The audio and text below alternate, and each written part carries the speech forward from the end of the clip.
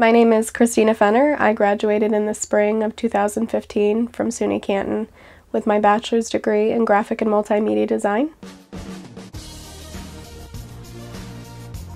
I now own my own photography business called Cristina Fenner Photography. We're based in Canton, New York, and we work all around the surrounding area.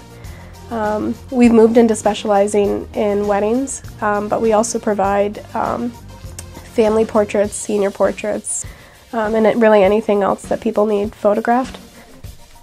I've been doing wedding photography for 5 years now. When I started, it was just myself, and now we've grown to a team of 3. I have a second photographer, and I also have a videographer. During my time at SUNY Canton, I really gained a lot of skills that helped me build my business and get it to where it is today. I really built a lot of great relationships with some of my professors. Not only were they my teachers, but they turned into my mentors. Being a student and trying to run my own business was definitely difficult at times. But now that I've graduated, it's definitely been worth it.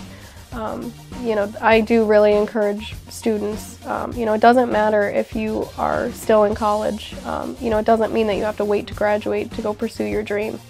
I was very self-driven and self-motivated. It was trial and error, and thankfully I succeeded with that. In the past year or so, we've really noticed the name recognition happening. A lot of people associate Cristina Fenner with photos.